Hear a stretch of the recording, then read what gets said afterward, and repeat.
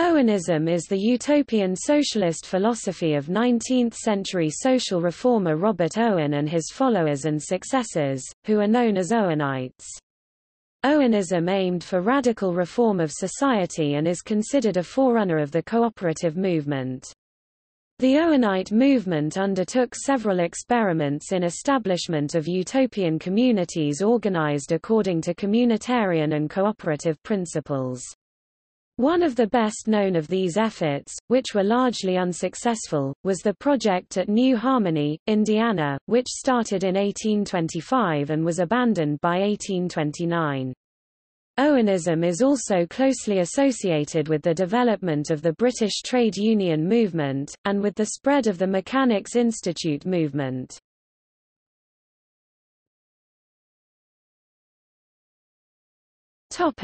Economic thought. Owen's economic thought grew out of widespread poverty in Britain in the aftermath of the Napoleonic Wars. His thought was rooted in 17th-century English moral economy ideals of fair exchange, just price, and the right to charity. Utopian socialist economic thought such as Owen's was a reaction to the laissez-faire impetus of Malthusian poor law reform. Claeys notes that Owen's plan began as a grandiose but otherwise not exceptionally unusual workhouse scheme to place the unemployed poor in newly built rural communities. Owen's plan was itself derivative of, and ultimately popularized by, a number of Irish and English trade unionists such as William Thompson and Thomas Hodgson, co-founder of the London Mechanics' Institute.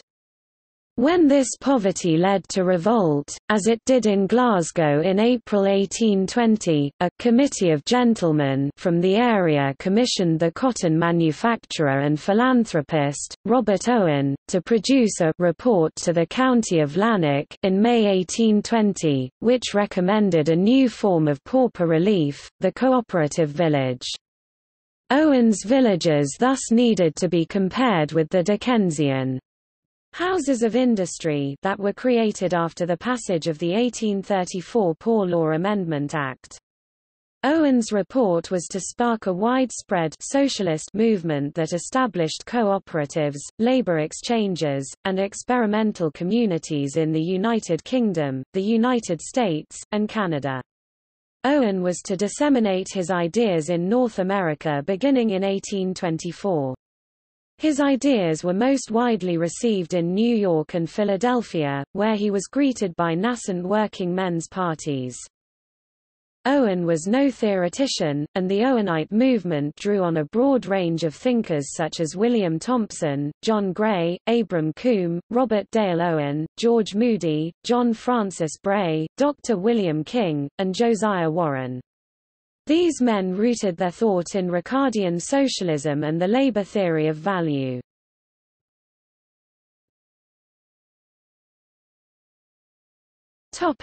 Utopian communities.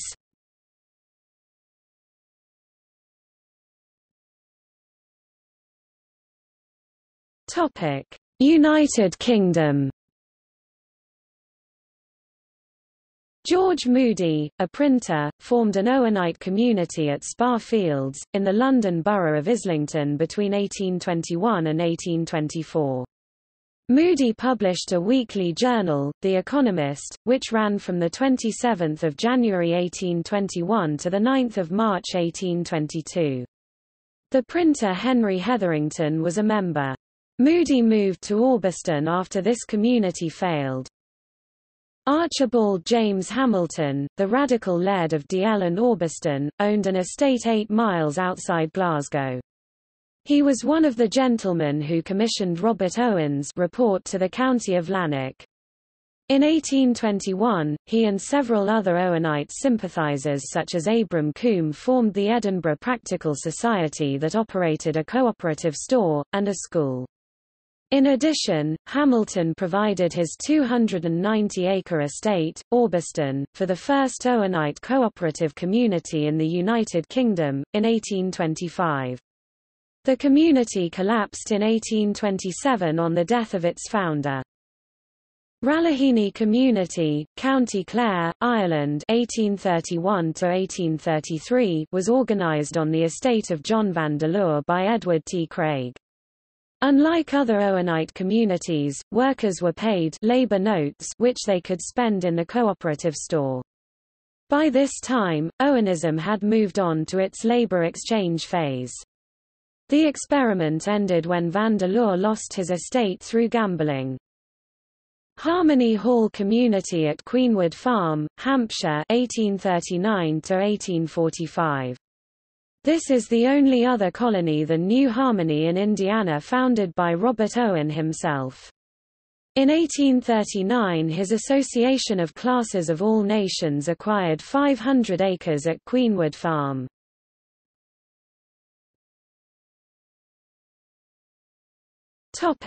United States of America. New Harmony, Indiana 1825–27. Founded by Robert Owen himself. He purchased the community of New Harmony from the religious communists known as the Rapites. The influential Owenite newspaper, The Free Inquirer, was published here. Yellow Springs, Ohio on a site now occupied by Antioch College, Miami Township, Greene County 1825. Nashoba Commune, Tennessee 1825–28 was organized by Fanny Wright to educate and emancipate slaves. To ensure emancipation without financial loss to slaveholders, slaves would buy their freedom and then be transported to the independent settlements of Liberia and Haiti. Franklin or Haverstraw Community, Haverstraw, Rockland County, New York 1826. Forestville Commonwealth, Lapham's Mills, Coxsackie, Greene County, New York 1826–1827. Also known as the Coxsackie Community, founded by Dr. Samuel Underhill, under the influence of Dr. Cornelius Blatchley's An Essay on Commonwealths, 1822. Saddled with debt, 27 members decided to join the Kendall Community, leaving on 23 October 1827. Kendall Community, Ohio, Massillon, Ohio 1825–9. Also known as Friendly Association of Mutual Interests at Kendall. Valley Forge Community, Valley Forge, Chester County, PA 1826. Also known as Friendly Association of Mutual Interests. Blue Spring Community, Van Buren Township, Monroe County, Indiana 1826. Promisewell Community, Monroe County, PA 1843. Also known as the Society of One Mentions. Goose Pond Community, Pike County, PA 1843. An offshoot of Promisewell, built on the site of Fourierist Phalanx. Social Reform Unity. Hunts Colony, Spring Lake, Mukwonago Township, Waukesha County, Wisconsin 1843. Also known as the Colony of Equality. Founded by several English organizations.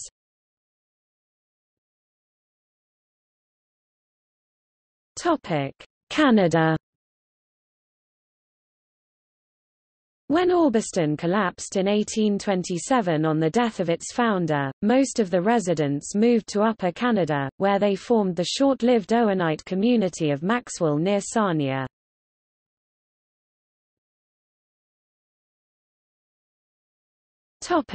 Cooperative movement and labor exchange. Although the early emphasis in Owenism was on the formation of utopian communities, these communities were predicated upon cooperative labor, and frequently, cooperative sales.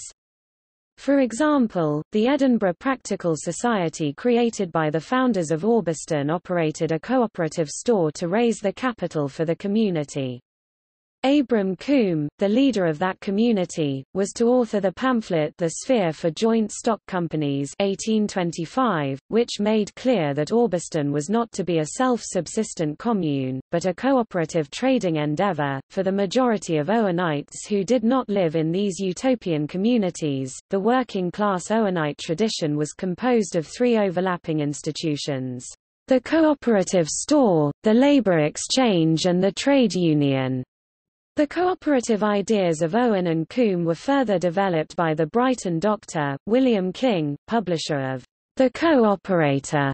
Although the paper was only published for 2 years between 1827–9, it served to unify the movement. The next attempt to broaden the cooperative movement was the British Association for the Promotion of Cooperative Knowledge (BAPCK), founded in 1829. It was the successor to the London Cooperative Society, and served as a clearing-house of information for Britain's 300 cooperatives. It provided pamphlets, lectures and missionaries for the movement. It held its quarterly meetings in the London Mechanics' Institute, with frequent lectures from William Lovett, and many other radical Owenites who would go on to lead the London Working Men's Association.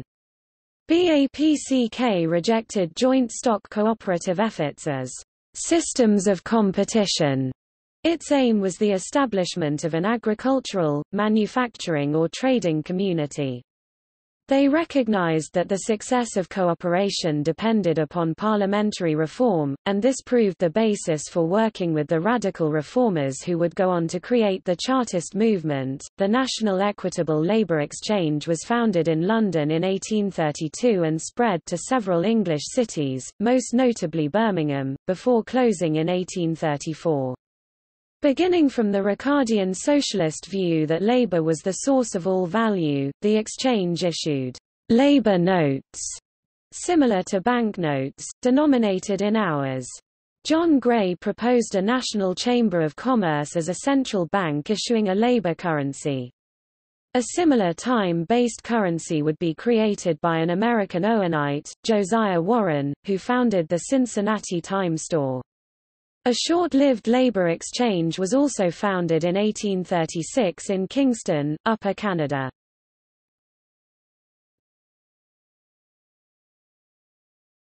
Topic: Political and labor organization. Robert Owen was resolutely apolitical, and initially pursued a non-class-based form of community organization. However, as the focus of the movement shifted from the formation of utopian communities to cooperatives, Owenites became active in labor organization in both the United Kingdom and the United States. In the United Kingdom, Owenites became further involved in electoral reform, now envisioned as part of a broader reform movement.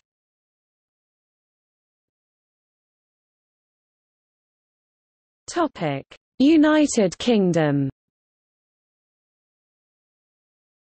Between 1829 and 1835, Owenite socialism was politicised through two organisations, the British Association for the Promotion of Cooperative Knowledge, and its successor, the National Union of the Working Classes, founded in 1831, and abandoned in 1835. The aim of BAPCK was to promote cooperatives, but its members recognized that political reform was necessary if they were to achieve that end. They thus formed a political union, which was the principal form of political activity in the period before the Great Reform Act of 1832. Political unions organized petitioning campaigns meant to sway Parliament. The BAPCK leadership thus formed the National Union of the Working Classes (NUWC) to push for a combination of Owenism and radical democratic political reform. Owen himself resisted the NUWC's political efforts at reform, and by 1833, he was an acknowledged leader of the British trade union movement. In February 1834, he helped form Britain's first national labour organisation, the Grand National Consolidated Trades Union. The organization began to break up in the summer of 1834 and by November, it had ceased to function. It was from this heady mix of working-class trade unionism, co-operativism, and political radicalism in the disappointed wake of the 1832 Reform Bill and the 1834 New Poor Law, that a number of prominent Owenite leaders such as William Lovett, John Cleave and Henry Hetherington helped form the London Working Men's Association in 1836. The London Working Men's Association led the Chartist movement demanding universal suffrage. Many have viewed Owenite socialism and Chartism as mutually hostile because of Owen's refusal to engage in politics. However, Chartists and Owenites were many parts but one body in this initial stage.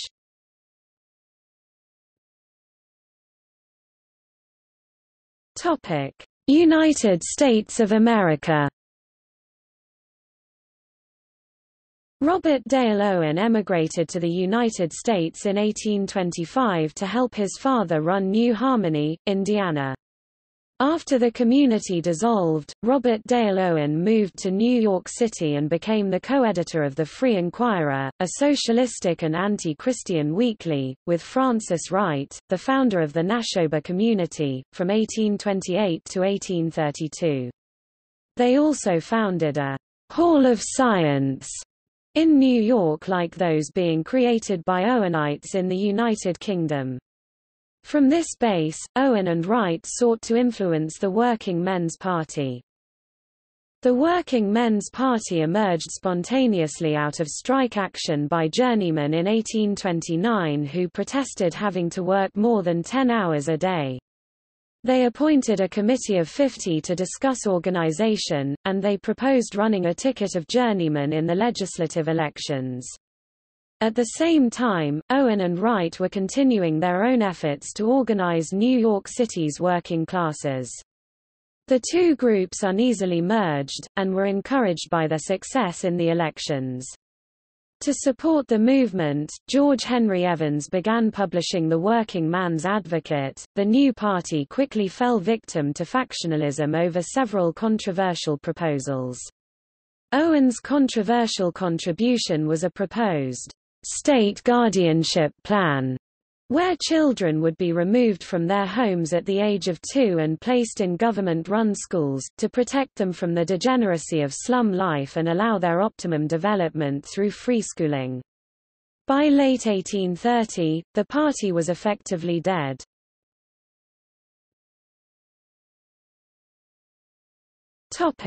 Canada. Owenism was introduced to Upper Canada, now Ontario, in 1835 by the Reverend Thaddeus Osgood, a Montreal-based evangelical minister. Osgood returned to London in 1829. Deep in debt, he was unable to return to Canada, and spent the succeeding 5 years preaching in London's workhouses and prisons. It was in this working-class milieu that Osgood met and debated with Robert Owen. Although attracted by the home colony model of poverty relief, Osgood was offended by Owen's anti-religious rhetoric. Drawing on Owenism, rather than Owen, Osgood proposed to found relief unions for the poor when he finally returned to Canada in 1835. Through Osgood's influence, Robert Owen's ideas were widely debated in Toronto. Osgood's proposal elicited support from across Upper Canada in early 1836, and petitions for the Relief Union's incorporation were sent to the Assembly and Legislative Council. Significantly, Osgood's plan was proposed at the same time as the new Lieutenant Governor, Sir Francis Bond Head, was arriving in Toronto. Bond Head was an assistant poor law administrator, and intent on imposing workhouses for the poor, not Owenite colonies.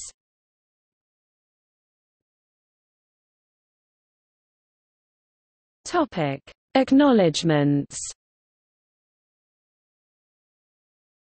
Last paragraph of Chapter 3 in the Communist Manifesto. Marx mentions that the Owenites in England, and the Fourierists in France, respectively, oppose the Chartists and Reformists.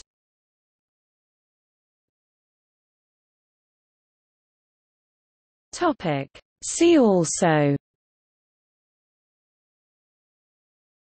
Co-operative, Owenstown.